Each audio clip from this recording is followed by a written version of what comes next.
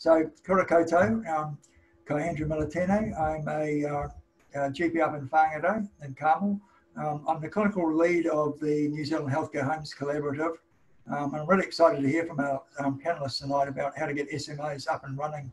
Our practice has been a healthcare home for 3 years and been very keen to do this, but really need a bit of a kick in the butt to get this up and going.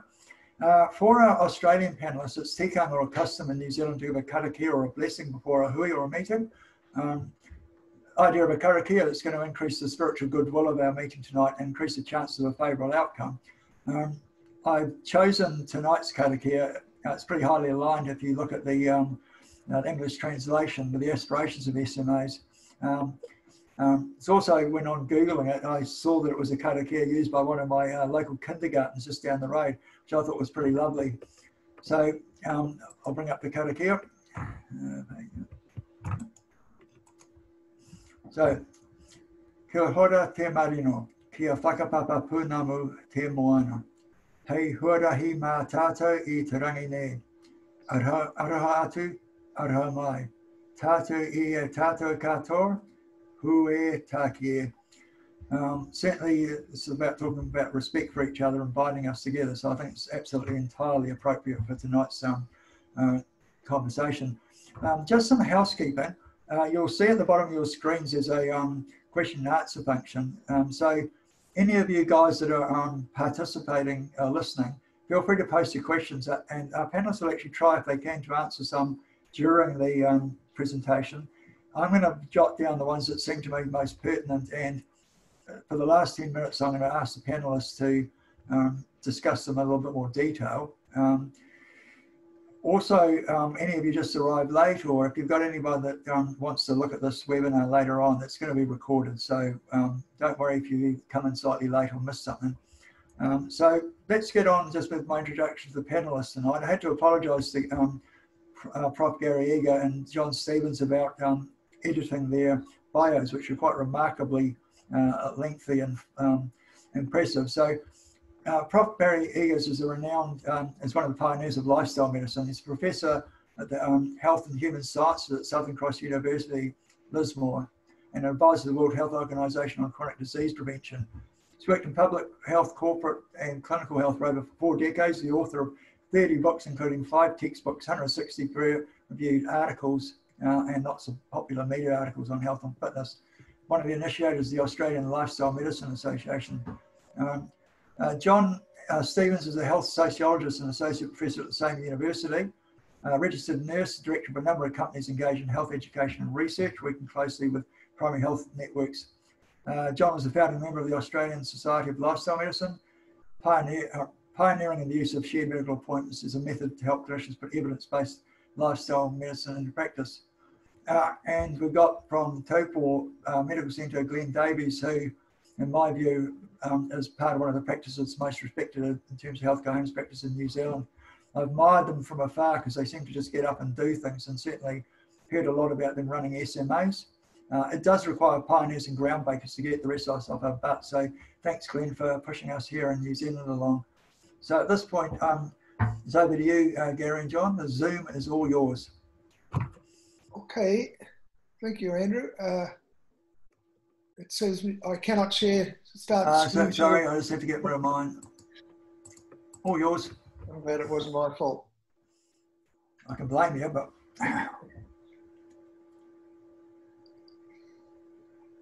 great. I'm going to probably talk for 15 minutes, then hand over to John, and I'll preface this under the title of "Never Let a Good Crisis Go to Waste," because we learnt very quickly. We've been doing this for about 8 or 9 years in Australia now. We learnt the technique off Ed Nofsinger in the United States, and then we learnt that we had to adjust it to Australian conditions and Australian funding and so on. So I'll give you a broad general overview of the different forms of shared medical appointments.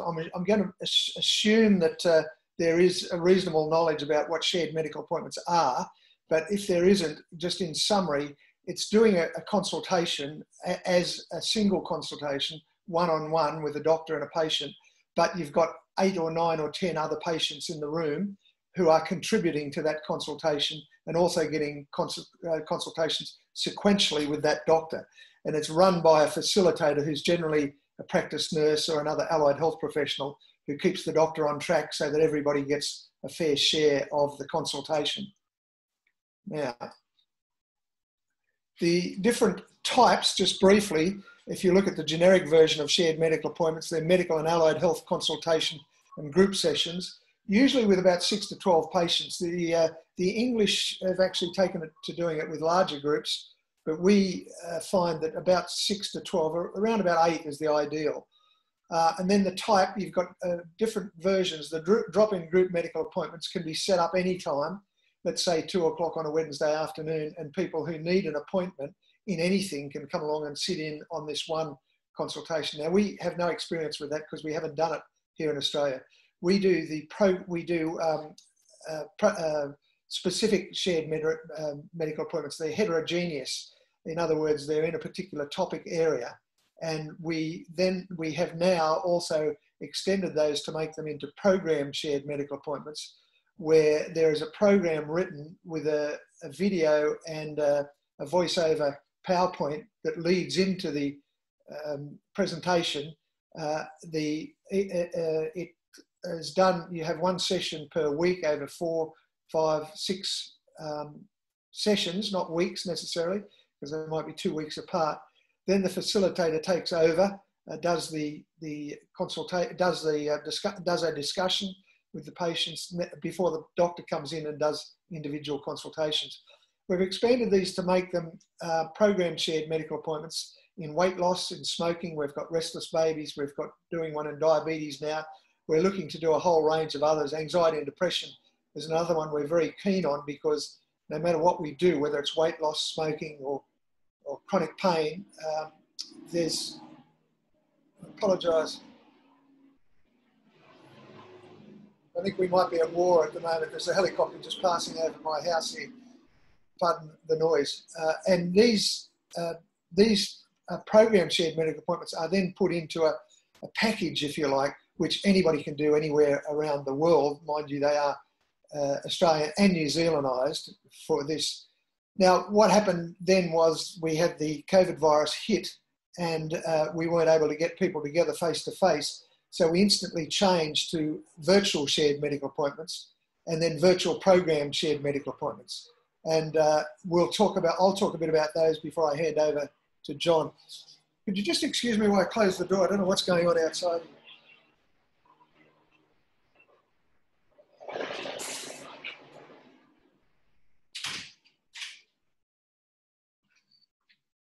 I live near the beach at Manly, and we have rescues all the time down on the beach. So I'm assuming that must have been something like that.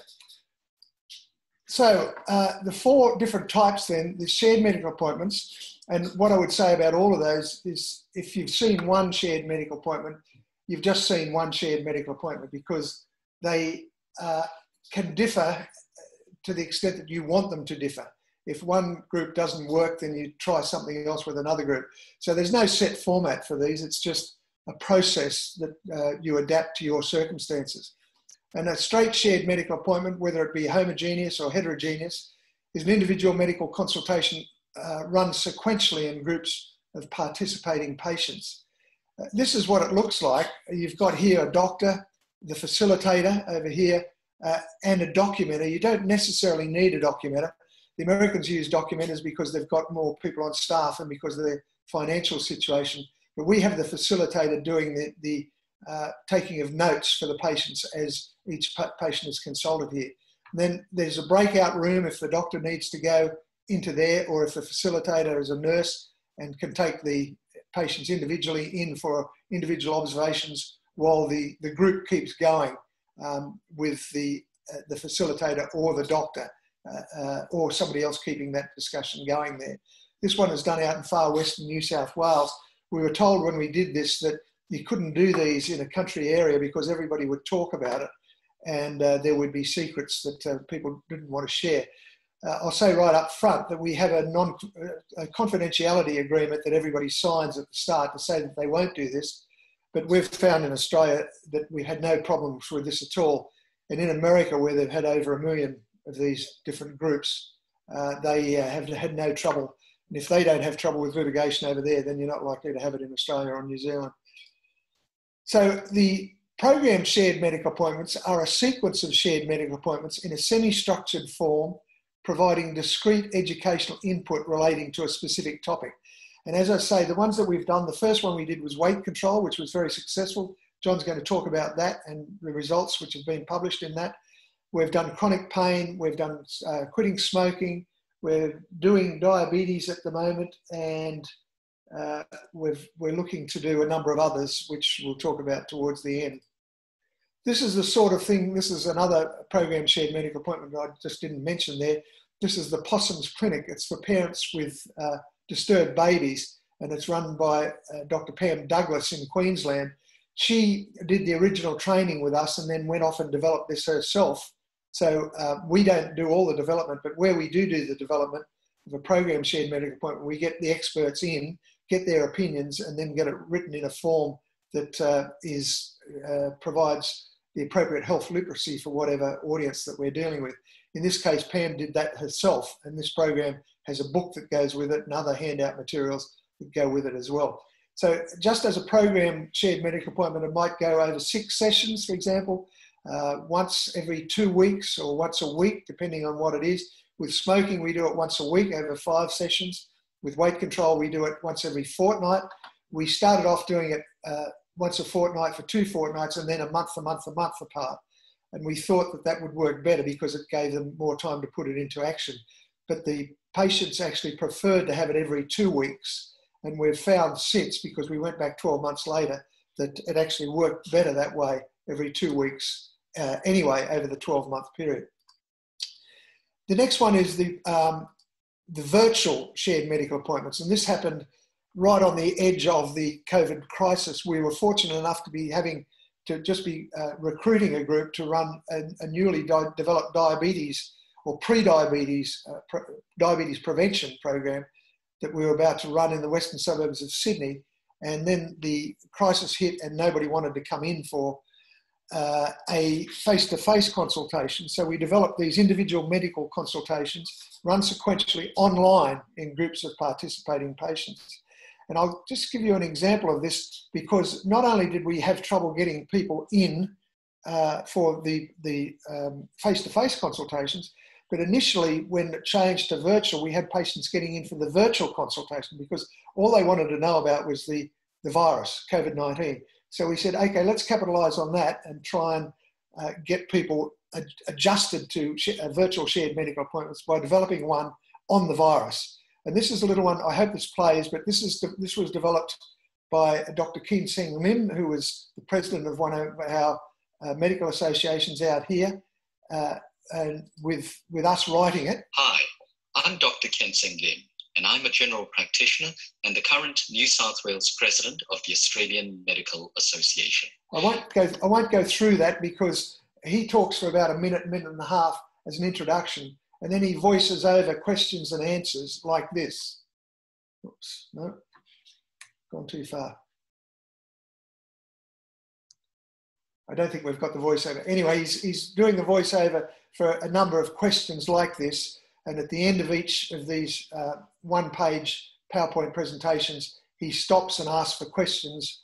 Anybody wants to elaborate on any of those questions that he's talked about there. This worked very well, and it conditioned people to the whole idea of shared medical appointments.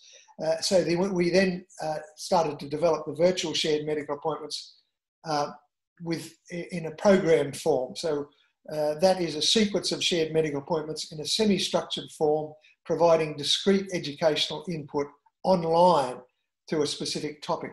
And just to sum up, because that finishes me, because I'll show you just an example here of the Possums program that was then turned quickly into a virtual online program. But it's shared medical appointments are basically run like we're doing this here, except that the doctor and the facilitator share the chairing of the presentation, and each individual patient is given an opportunity to comment, but they can also comment on each patient's consultation. So the great advantages of shared medical appointments, 2 or 3 main advantages. One is that the patients are able to contribute, and therefore that takes the pressure off the doctor and the facilitator. They sometimes know more because they've been through the experience than both the doctor and the facilitator, or can add their experiences to that. So you get peer support from other people with the same problem there. The other advantage is, of course, that you're dealing with 10 patients within an hour, which might take 2 to 3 hours by the time you get set up and do that. So it's very efficient. If you've got, as you have in New Zealand, and we're just trialling it here, a capitation model, then it suits this ideally because it's much more efficient in the time available. There are some other advantages that John might sort of want to discuss as well, but I think I'll stop there and hand over to John. And then if you've got any questions to me, I can answer those on the Q&A or at the end of the session. Andrew? Thanks, Garry. That's awesome. All you panel participants, and feel free to ask any questions you like. We've got one so far, but the more the merrier. And so we'll let John get underway if he wants to share a screen. Go for it, John. Thanks, folks. Hey, thanks for the invitation to speak. It's very great. It's terrific. And congratulations too on the way New Zealand's handled this COVID crisis. You've really led the world in terms of how that's done. And I think that deserves some acknowledgement. And I'm going to share my screen with you and carry on with talking about shared medical appointments. And in my case, I'm going to share the screen. We see my screen slides? Yep. Thanks. Good. I was going to talk about how it can work in practice. As Garry said, we've been trialling shared medical appointments in Australia probably now for about 7 or 8 years. Very slow to get going in Australia because of our medical benefits scheme. How each medical activity, well, probably as it was in New Zealand, is paid for per item number, and each activity has an item number that's paid for. And it was very slow for us to get going because the momentum was halted because our Medicare system wouldn't give us certainty on whether or not shared medical appointments could be given. Our doctrine for this is that a shared medical appointment is a one-on-one consultation, but just happens to be in the presence of others, the same as if you were doing family consultations, etc. But it took our medical benefits scheme still hasn't gone that way. We know in New Zealand with your capitation model that it lends itself more widely for uptake, and Glen's been trialling this for some time. No doubt he's got some good stories there to tell you shortly.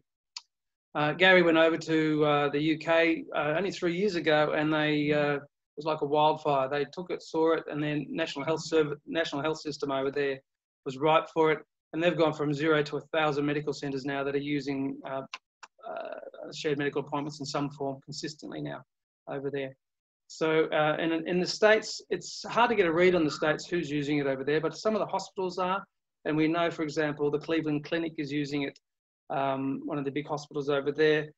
And one of our colleagues who's helped us develop this, Marianne Samago, tells us she runs about 60 to 70 individual shared medical appointments in a whole range of areas, from arthritis, diabetes, mental health, etc. 60 of them a week in her hospital. And in fact, it's the main way the hospital now makes its revenue, because it's so efficient, such an efficient way to run the majority of, especially chronic disease-related illness treatments. Garry sort of explained to you shared medical appointments in general, and you can have a shared medical appointment, just a one-off, as you described. Very efficient, very effective. It engages people. You'd be surprised how quickly people in a group of between 8 and 12, 8 and 15, depending on your circumstances, how many you bring into your group, how quickly they bond as a group, and how effective a shared medical appointment is in this situation. The mantra is it's a one-on-one consultation, but it happens to be in a group of other patients. So it doesn't really matter how you construct that. What I'm going to show you now is one way we constructed it, and it was around this idea of a program shared medical appointment, which Garry talked to you about, which is a sequence of shared medical appointments. Basically, we have the shared medical appointment process, and we button on a specific program in education or behavioural change, and we call that a program shared medical appointment. As Garry said, we have actually constructed them and tested them in these areas: weight management, chronic pain self-management, smoking cessation, COVID-19, unsettled babies he showed you, and diabetes prevention we're trialling right at the moment. These other ones are ones we're trialling, and there's no end to the possibilities of the programs that you can drop into this, except they have to be designed. Lots of programs on all these topics, as you would know, a lot of them collect dust. They run, they're good. The evidence for them is excellent. The evaluations are fine, but then the funding stops and they collect dust. They never go anywhere.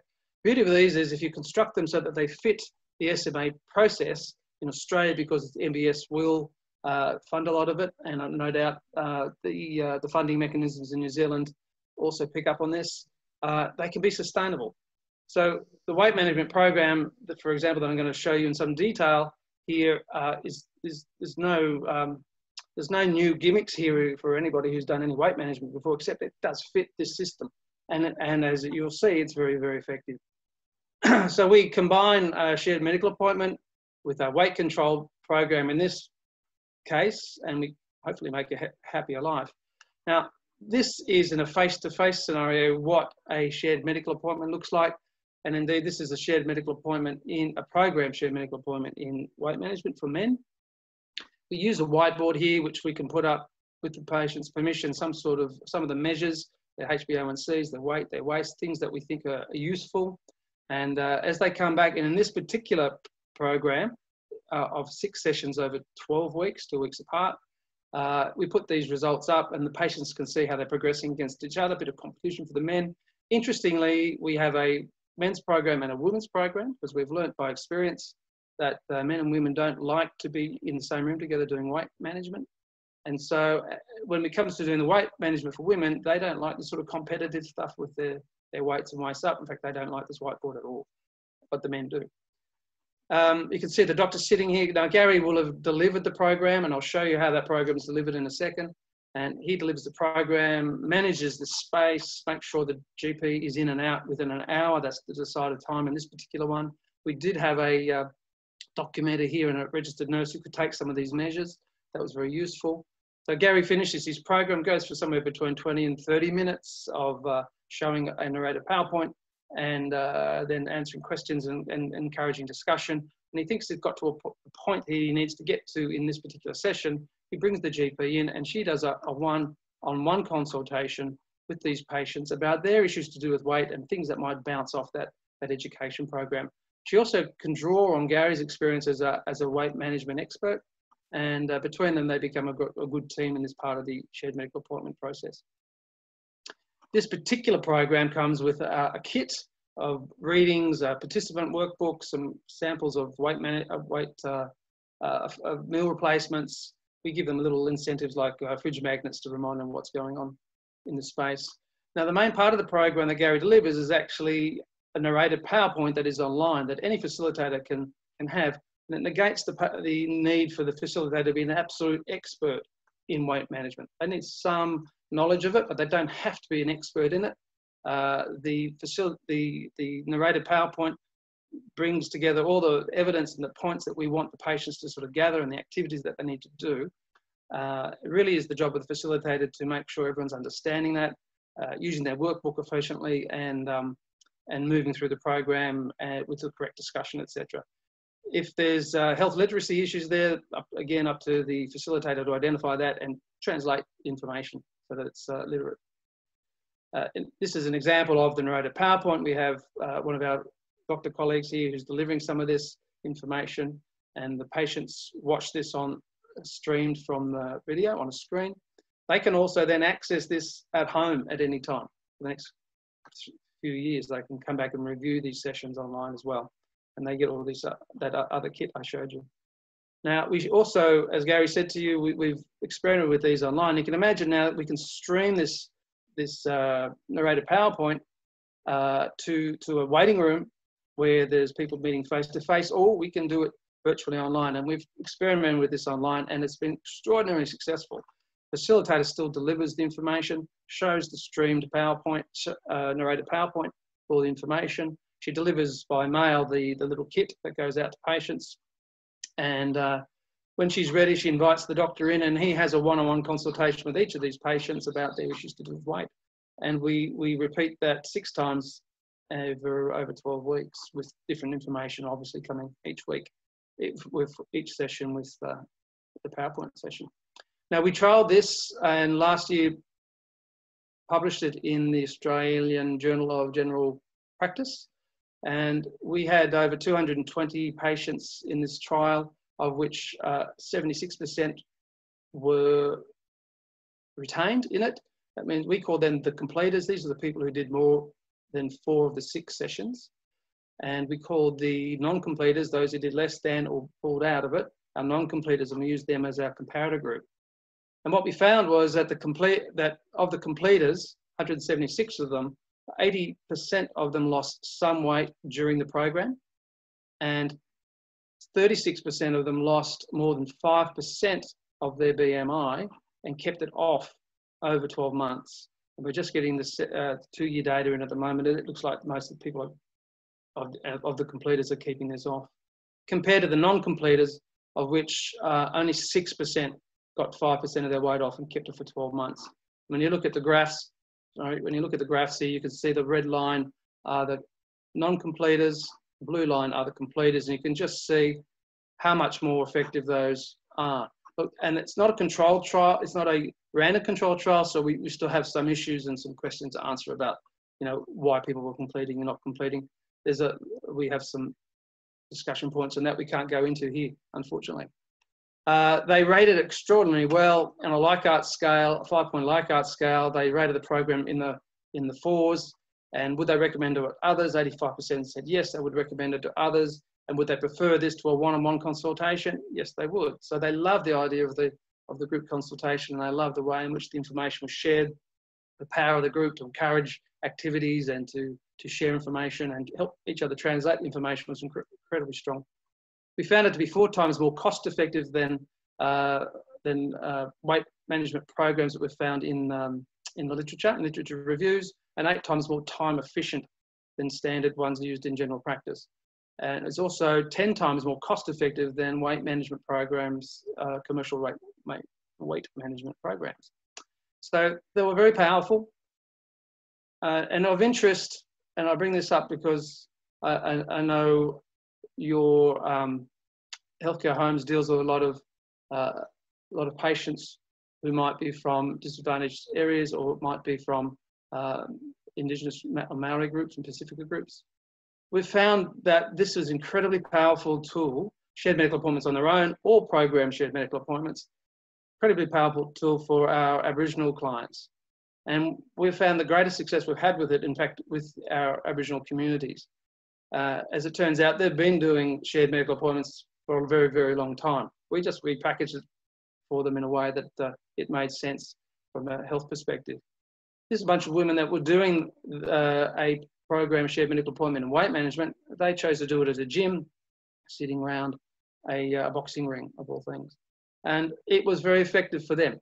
In terms of data, 25 Aboriginal women were included in that program I just showed you before. 76 completed, and 65% of them said they loved the approach and would prefer that to a one-on-one approach. On average, they lost about 3 kilos each. One woman lost 22 kilos, and at least 5 of the women lost 5% of their body weight and kept it off for 12 months. It's about 26%. These are very strong, powerful figures when you compare them to what's happened in the past in the literature. I can recommend them to you. They're fantastically fun to do. And Glen will tell you about some of those experiences, I'm sure, in his spiel coming up. And there's some reference lists there, and there's a short video, if you get hold of these slides, on that link there that shows you the weight management program in video form. And I might stop that there. Andrew. Thanks so much, John. That's awesome. The evidence looks really quite compelling, which is interesting. Another thing that you've pointed out, which is these things, when they're up and running, good for business, they're cost effective, which is always a concern. But in a capitated system, what you're describing is something that actually makes really good business sense. So, Glen, when you're ready to go, you can just go for it. Keep the questions coming, guys. Yes, so hi everyone, my name's Dr. Glen Davies. I'm a GP in Taupo. As you would have picked up, Garry and John have really demonstrated how this is supposed to be done. I'm really doing the bloopers reel. I'm going to show you how not to do it. If any of you have heard me talk about shared medical appointments, I've kind of emphasised all the mistakes that we've made. And the same thing happened with starting virtual shared medical appointments. So hopefully you find this entertaining. Some of it I found mortifying, but here we go. So first of all, I'll try and share my screen.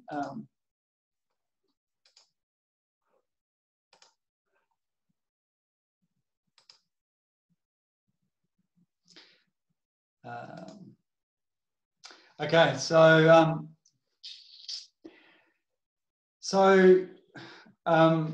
as part of what I do in Taupo, I run with Sarah Hancock and others a group called Reverse Type 2 Diabetes Taupo.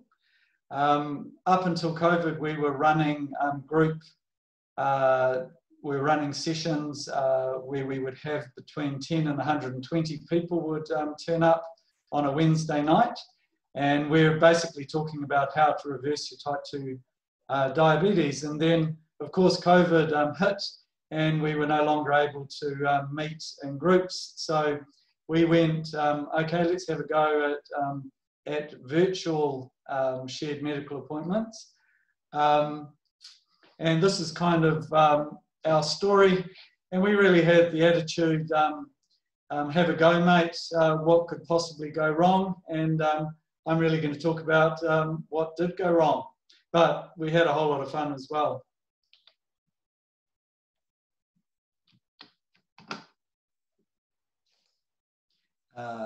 Resume slideshow. Okay, so what could possibly go wrong? What could possibly go wrong? Okay, so this was the first one that we ran. This was, we called this New Zealand's first virtual shared medical appointment, probably.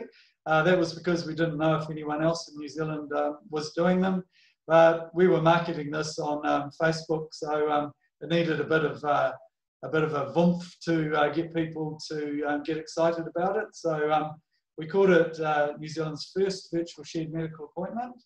And what was really cool about this is that we had people from all over the country. So Phil was from Taupo, lady from Palmerston South, just north of Dunedin in the South Island. The next lady was from Whangarei. Jala was from Hamilton. I've forgotten where one of the gentlemen was from. The man on the side there was from Tauranga. I was a facilitator. Sarah was the expert, and the other from Taupo. So what could possibly go wrong? Well, I was a bit stingy and I didn't buy the upgraded version of Zoom. So at 40 minutes, the Zoom link fell out and it all stopped. But what was even worse was we were putting it onto Facebook Live as well, because on our Facebook group, there's about 2,160 members. And so each Facebook Live is viewed by around 300 people. So it was also on Facebook Live, but I didn't know how to do that, you know, like on the computer, like you guys are doing now. So I was just filming it on my phone. But what I didn't realize was when I was trying to buy the upgraded version of Zoom so we could carry on, all my credit card details were still were being shown on the video link to all 300 people that were. So that was my learning experience for that, is turn off the Facebook Live when you're putting your credit card details onto a screen. But it was really cool. It worked really well, and fantastic to have people from all around the country. And that Garry was talking about how probably the best teachers are somebody who's had the same experience. And in this group here, we had some wonderful interaction between the people sharing their experiences and their advice. The next one, we called this virtually New Zealand's first virtual shared medical appointment.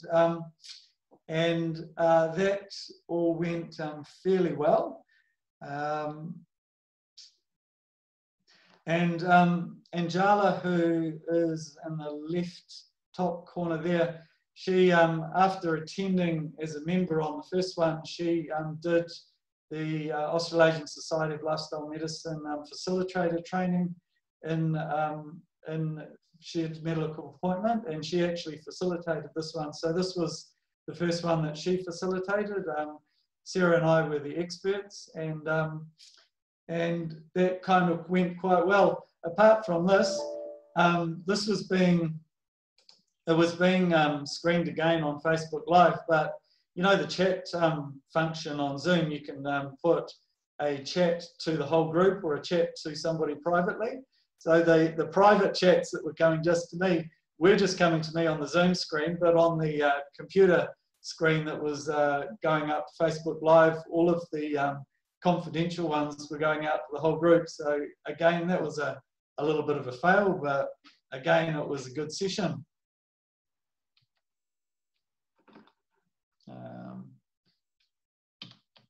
Why aren't I getting my next slide to...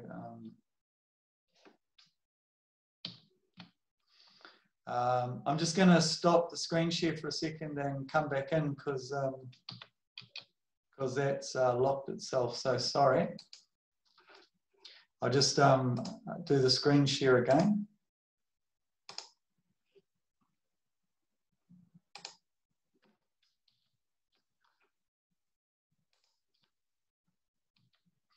All right, and then we went, okay, we're breaking new ground here. How about doing New Zealand's first virtual program, shared medical appointment? So, so I did this on insulin resistance and hyperinsulinemia and the genesis of type 2 diabetes.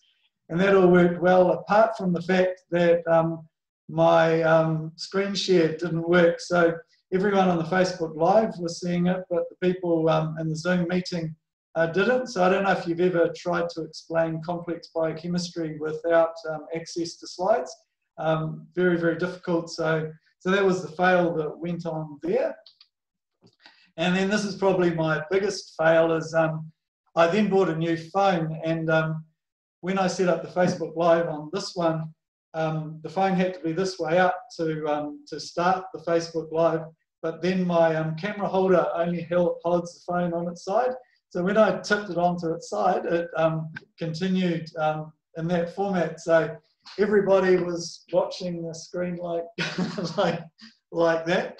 So and I still haven't worked out how to make that work properly. Maybe someone who's a little bit more IT savvy than me can do that. But when we actually got back into our venue and started having our face-to-face meetings again, the people said they were so used to watching me sideways, they asked if I would turn the whiteboard around because they preferred lying on the couch on their side watching. So there we go. And then the final the final virtual program shared medical appointment we did was on health coaching, and Jala I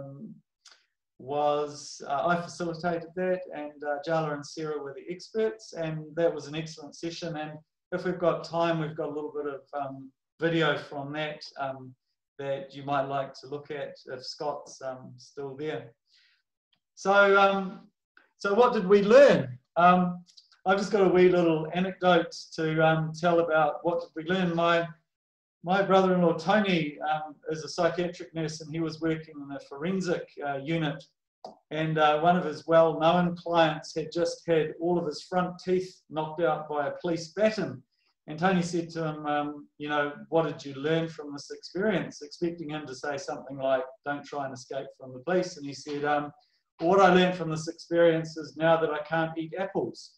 So the point of that story is what you learn is not necessarily what you expect to learn. So the first thing that we learned is don't put Glen in charge of any of the technology, because it's probably not going to go all that well. And it didn't. But the reason perhaps I'm sharing all this bloopers with you is, you know, like stuff goes wrong, but the entire experience, despite the technological challenges, despite the mistakes I made, it was an excellent session.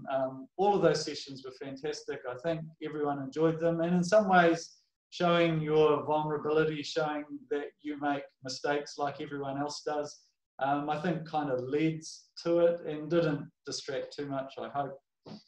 The second thing that we learned is that shared medical appointments are awesome, but there's a number of barriers and challenges to organising a shared medical appointment, a standard face-to-face shared medical appointment. And the first one is promotion. It takes quite a lot of effort to get your group of 6 to 12 people along to a shared medical appointment.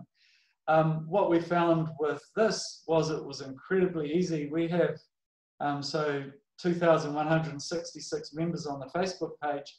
All it took was one post saying, hey, we're doing New Zealand's very first shared medical appointment, and do you want to be part of history?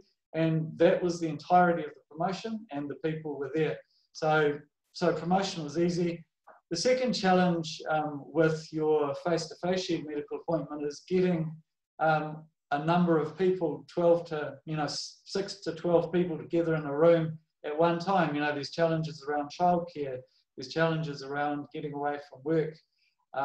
And what we found with the virtual shared medical appointment is people were in their own home. They were locked down anyway, but it was easy to get them there. They didn't have to organise childcare. They could even cook dinner while they were taking part on their phone. So I think the virtual shared medical appointment actually has significant advantages over the original shared medical appointment. And then the virtual program shared medical appointment has extra advantages. So the virtual shared medical appointment was easy to promote using Facebook. We had people from all around the country, and it doesn't just have to be around the country, of course, it can be all around the world. And another thing is I actually found it easier to facilitate. Those of you that have experienced facilitating a face-to-face shared medical appointment will realise one of the challenges stopping people talking over each other. What I find on the Zoom environment is people are less likely to do that. And of course, you've always got the option of muting them, which you don't have in the face-to-face environment. The chat function was really good for questions. Garry demonstrated how, John demonstrated how Garry was using the whiteboard in that weight management face-to-face shared medical appointment. We just used the chat function for people to put their questions up, and I found that worked really well. What are the challenges in a virtual shared medical appointment? Well, of course, the challenges are the technology. I'm showing you all the challenges that I had through not being a tech whiz, but we had a go and they worked. And then the program virtual shared medical appointment, I think the screen share option is really, really good when it works. So I think that's the end of my talk, but there is the option of watching a little bit of some of that video from the virtual program shared medical appointment on health coaching if that's an option and Scott can play it. Anne-Marie, did you? Yeah, I want to raise something that I'm kind of acutely aware of. So we started this journey in July last year with the goal of reversing my husband's diabetes and me getting some weight off. And we did really well for 9 months. And we've had a few people see what we've done, and they've taken up the philosophy and they've changed their diets as well.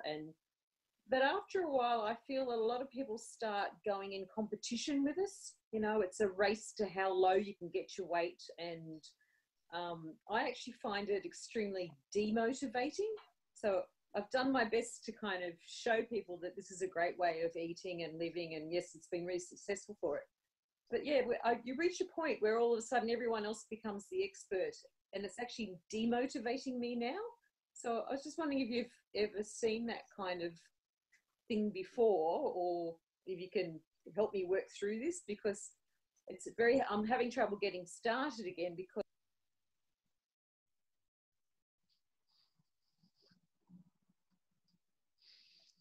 Yeah.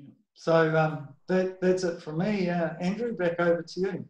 Yeah, thanks so much, Glenn. I guess what you're doing in some ways with opening up to a whole wider audience is one thing. I guess I'd quite like to ask you if your intention or what you're currently doing is to just have it in-house in terms of the patients that you've got as your own patients in your practice in Taupo who you're trying to manage with various conditions. Is that in the pipeline, or are you also doing that type of work? So this was with our community group called Reverse Type 2 Diabetes Taupo. So this was outside of the medical centre. We haven't got the virtual shared medical appointment program going inside the medical centre. So it was really just COVID. We were running these groups anyway, and COVID just created the opportunity to move into this virtual environment. Yeah, thanks, Glen. Yeah, we've got a few questions for all you guys, so I'm just going to fire a few off. I'm actually interested with Garry and John, whether what you're describing, is that more dealing with a practice population that have been sort of targeted and invited in terms of attending the SMAs? Yeah, so the majority of the ways in which our patients get involved in a shared medical appointment is through recruitment through the for the staff at the medical centre. We've found that if the GP actually recruits, asks someone to come along, two things happen. They get to visualise, they get to choose who's coming to the group to make sure they fit the group and aren't someone who's going to destroy a group. And their reasons for coming can be better assessed, if you like. So the success in the group is good. We also found that, you know, if the doctor actually asks someone along to an SMA, we get about an 80% uptake. And we found that if the practice nurse asks, we got about a 50% uptake. And if it was recruitment done at the front desk, it was about a 25% uptake. So, and if you send out letters, it was about 10% uptake. So the GP's in the driving seat to recruit people. Yeah. And we had a question too about sort of confidentiality and consent in terms of, obviously some things you might discuss are reasonably personal, and how that's dealt with. We generally try to, sorry Gary, but we generally try to keep things within certain limits within each shared medical appointment. So if it's a shared medical appointment about diabetes and they suddenly want to talk about their breast cancer or show you a lump under their arm, etc., the facilitator would take that moment to say, look, very, very important, don't have that resource or capacity within this shared medical appointment. Let's make another appointment for you straight away after this and we'll deal with that. So there's ways of dealing with it. Yeah. Also, if you have the physical resource, you could, for a moment, have a breakout where the doctor and the patient went to the breakout room and the facilitator kept the chat going while that was happening. Yeah, that makes sense, yeah. One of my colleagues in Northaland is asking how you guys are thinking about using it for remote and rural populations. Certainly in Northland, we've got a real tyranny of distance and geography and poor roading, poor vehicles, and this virtualisation of SMAs would be ideally suited to rural and remote communities. So have you guys been doing any of that in terms of the challenges or how that might be addressed? Garry, unmute yourself. You might want to answer this one. I thought nobody was listening to me. So I can answer that.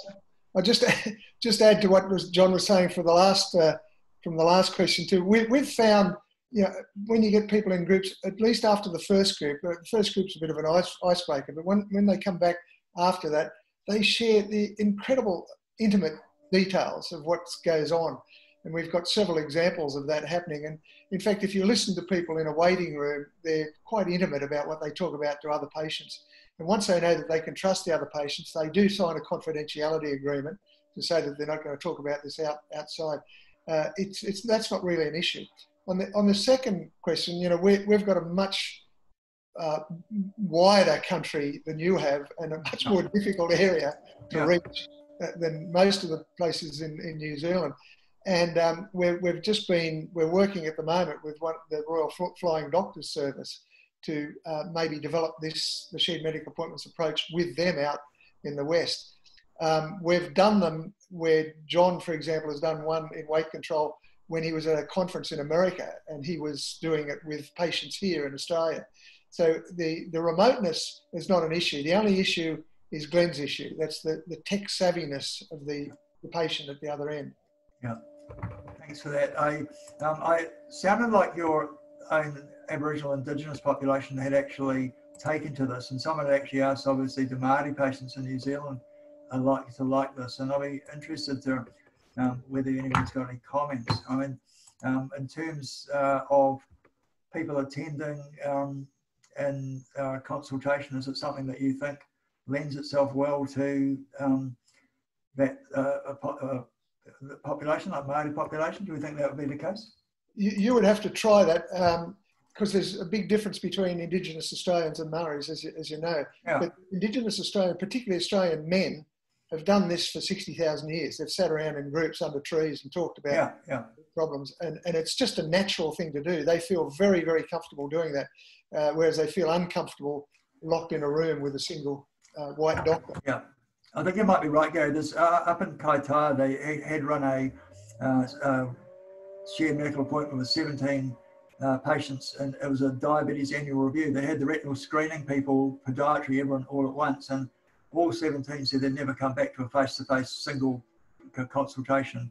And they were all Māori patients. It was collaboration, it was whānau, it was the being together and sharing of the of a problem. So they all said, I'm never coming back to see the doctor on my own. I'm coming back to do this collaboratively. I would suspect that that's going to be the case for most First Nation people all around the world, but I don't know. We haven't had the experience of that, so I'd be keen to hear from other people. Someone had asked too about the programmed shared medical appointments, and you know, one of the things we do in New Zealand, we're obliged to do in most areas, is do diabetes annual review. And that's a sort of a program, and I would have thought having that as part of what you do inside a shared medical appointment would be fairly useful, but I think they could only be done by face-to-face rather than virtually, because you have to take some, you know, do foot checks and the like. John and Garry, are you doing that? Is that part of almost what you're doing in someone, using a very structured program around a certain type of condition that you're trying to manage?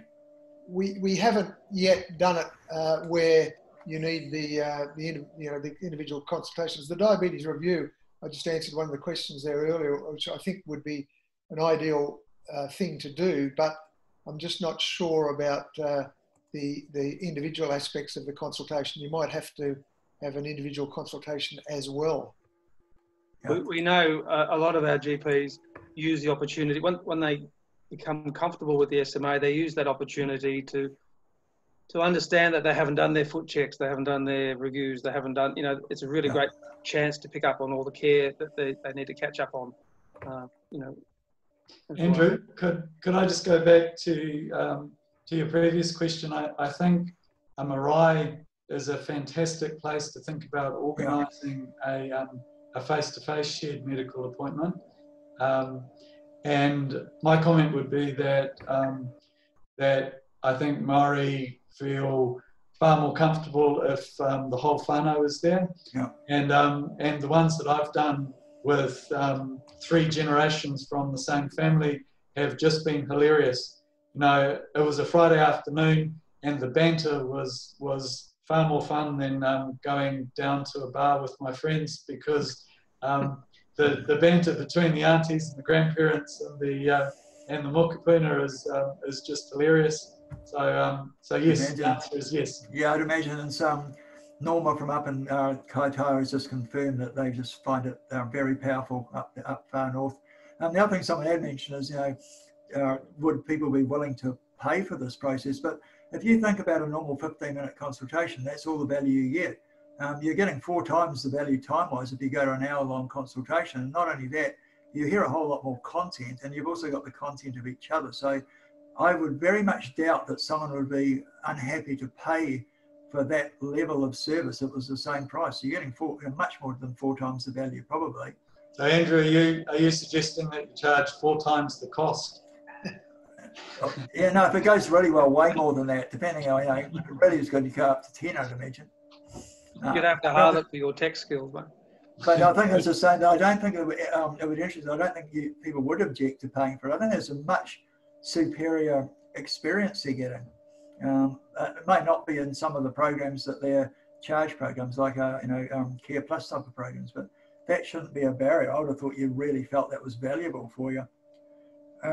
Someone was quite rightly in typical healthcare homes type of cheating, asking how we can actually share some of the content of these programs you guys are running and not have to reinvent the wheel, because you guys obviously show some sort of videos and stuff before you start. Is that all IP that you have to buy off your lifestyle associations, or how would that work? We're just negotiating that at the moment with the PHNs that we work with. They actually have provided the funding for the development of these, and we've suggested to them that if other PHNs either here or in New Zealand want to get the license off them, they can do it through them. And I've just posted an answer to one question there in typical fashion. I said, if you want to know more about it, just contact John, not me. Pass it on. Nice. Thank you, Garry. Yeah, look, the answer is yes. I'm sure we could work that out. There is some maintenance costs and whatever to keeping the system running, but you know, it's not a big deal. Just that's what our collaborative is about. We're very keen on, I think it's that we probably will create content that will be shared back. The success of the collaborative has been exactly that, is that we've been very free with what we've done so that we can all move forward. Quite often people have already got the value out of what they've created, and so the lending on is not either competitive or actually a negative experience. Our vision is to actually have a bank of these programs shared medical appointments. There is a whole range of chronic diseases that you can do this in. We're very interested in doing something in irritable bowel at the moment. We're looking at anxiety and depression. There's osteoarthritis, a whole range of things, and we can't do them all. So if others can do them and we link in together and help each other, then and we just have a bank that we can offer it from, then all the better, as far as we're concerned. Have you guys finding that your patients that have attended these, obviously they like coming back and they probably get quite a lot of feedback from each other. Are they starting to network a bit outside of the SMAs, like going for walks together and all that sort of stuff? Can you tell me about that? That slide I showed you with the men sitting around, that was on a Sunday where those men met, and for over 6 sessions they got to know each other quite well. One of them, who was directly in the frame, was an agoraphobic who couldn't go out walking, and he said, look, I want to do more movement as part of it, but I can't get out of the door. And the guy literally sitting next to him on that slide organised to pick him up on a Sunday and take him for a walk every Sunday. So, that sort of interaction happens a lot. Yeah, thanks. Yeah. I think this is the opportunity to add some more technology in, because I think that's where you start linking people together on social media. So creating a Facebook group within the shared medical appointment group that can continue after the program finishes is really clever. So there's two things we're doing in that space, Glenn, thank you. One is we've trained in Australia probably 600 plus facilitators to do the SMA piece. So people get the training to do the generic part of the SMA, and then there's a little bit extra training if you want to do a program on top of that. And so ASLM has just started a networking page for facilitators so that they can talk with each other about what they're doing and improving their skills, showing each other tips and things that went wrong. I would love your film. I would love your presentation, Glenn, about the bloopers. And we imagine that we're trying to encourage them then to do something similar for patients as well. It's awesome. They would, I think, just about out of time. It's been so fantastic listening to you guys. It's got us motivated, I'm sure. I like the fact, Glenn, that you can have a crack, and if it might all fall over, then it's not the end of the world. Got to give it a go. And it does lend itself, I think, far more practically doing this virtually if you can, because it's sometimes you can sit on your own couch rather than having to drag everyone in. So I'm almost guaranteed we're interested to have a go at this all around the country. Hey Andrew, you just got a second for me to share one of my favourite tech failures? Yeah, you go for it. You can end the discussion. That's the great way to do it. So thanks. So a man rang me up and he said his son's got a horrible rash, and I said, well send me a photo. So he sent me the photo, and there was like this dark background, and then there was this kind of branching floral type type rash, and I was going, I've never seen anything like that before. So I changed it into the full screen PDF, and then I saw that the arm was resting on a cushion, and I was actually looking at the cushion rather than the rash, and it was a floral pattern on the cushion. So, so here we go. Just to finish off on. At least you didn't make some error diagnosis. I've seen that before, that rash. I'll tell you what it is. Thanks so much, guys. I'd appreciate if the panelists just stay on for a little bit after everyone's left. This presentation has been recorded and will be on Healthcare Home's Facebook, so it will be available. So any of you guys that have been on that want to talk to your colleagues and want to watch it, then encourage them to do so. The other thing is that the collaborative has got a resource on the see if I can find it for you. You guys might want to write this down, which actually allows you to work out how to set up a see if I can find it here. Oh, sorry, here. This one here. See this that username and password that can be used on the collaborative's website to look at how you can set them up in terms of at least ones in person. But it also talks a little about consenting, invitation, even some financial modelling. And it's a pretty end-to-end process. But I think that what you guys have also said, you can make this much more organic and fluid than that by just giving it a go and going with it. So I'd like to thank you guys so much for what you've done this evening. And I'm certainly motivated. So kia ora, thank you very much. Thank you. Thank you. Cheerio. Cheerio. Thanks all you participants.